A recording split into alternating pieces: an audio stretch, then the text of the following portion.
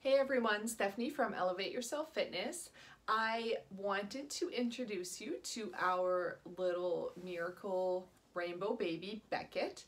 I'm sorry that I haven't done a video sooner, but as you know, being a new mom is tough and I generally don't have makeup or anything but pajamas on. So I thought I was getting ready today and I knew I needed to get my video done for all of you guys that are asking about where we're at. So Beckett is 16 days old today. So here he is. He's a little bit grouchy today, but his little hat says Beckett, and then here's his shirt, says hello world, I'm Beckett. You can't see it, he's being a little bit, hey, can you look? Here, say hello. Say hello. Oh, too much sun. There we go. So I'll just kind of tell you a little bit quickly about kind of how things went with the delivery and everything. So I was induced on February 24th. Yeah, February 24th. And for 24 hours, I kind of had contractions and they wanted to wait and check me, and then when they checked me the next day, I hadn't progressed at all, and they actually diagnosed me with, I believe it's CPD, which is a narrow pelvis, and they said that they were quite certain he wouldn't come out naturally and that I would need a C-section. So it was a very tough decision to keep going ahead with being with the inducement or if we should go ahead with a C-section, but they basically felt like it was safest to have the C-section.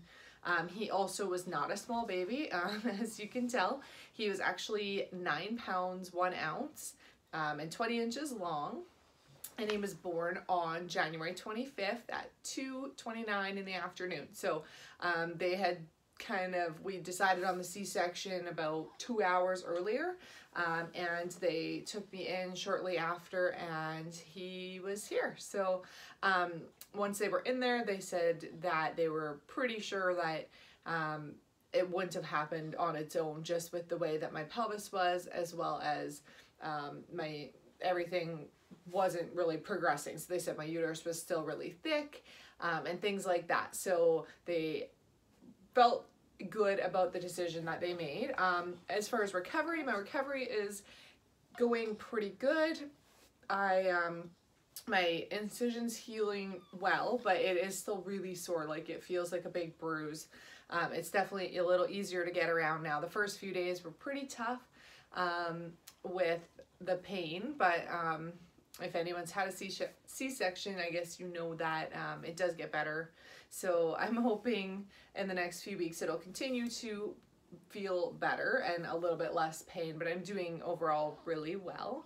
And so is Beckett. So when we left the hospital, he was about 8 pounds 9 ounces, and last week he was 8'11", and we have another appointment on Monday, so we'll see where he's at, but I feel like he's probably at least 9.5 pounds. He's definitely back to his birth weight, I'm sure.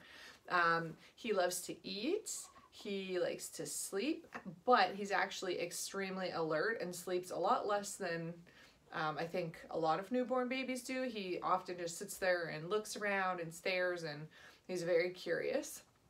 So he's also very strong. He's been holding his head up off and on since the day he was born.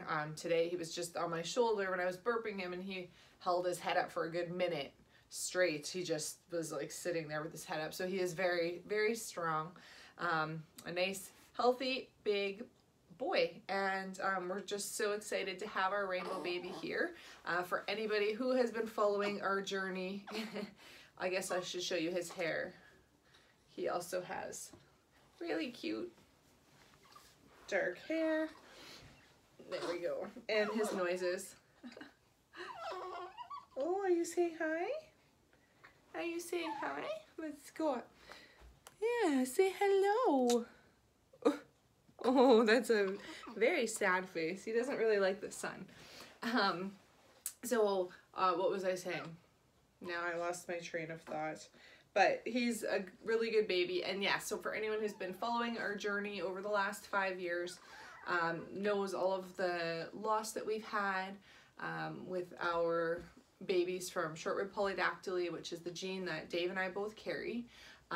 So we had lost a baby earlier, our first pregnancy, and then we had 3 babies that I delivered, Liam, Nate, and Bria.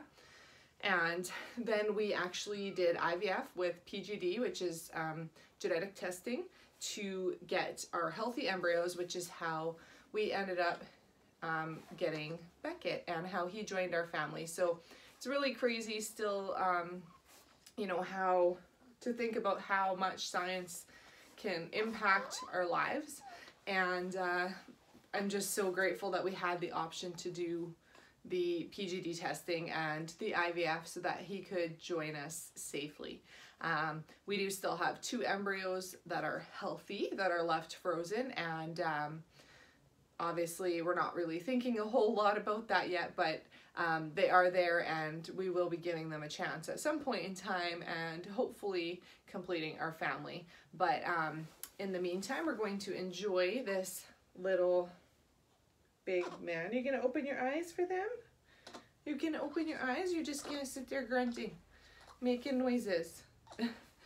All right, so once again, sorry for the late video, but it's sometimes tough to get in motion and actually get ready during the day. So I thought I better get this video up for you guys since I've had lots of you asking. And like I've mentioned before, if you do want more frequent updates or pictures of Beck, just follow me on Facebook on my page, Elevate Yourself Fitness, because that is where I do most of my posting. We had some Fresh 48 pictures done of him in the hospital, and we also had a newborn photo shoot. So we have I have a sneak peek up of that on my Facebook as well. So that's where I'll mostly be posting, but I'll try to come on here once in a while and give you guys a little update and a little peek at how Beckett is growing.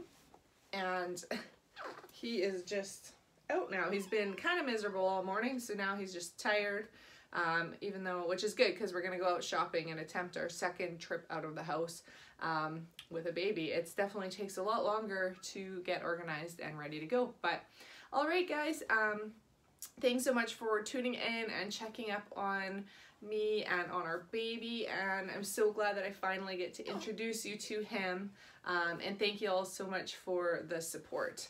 Bye, guys.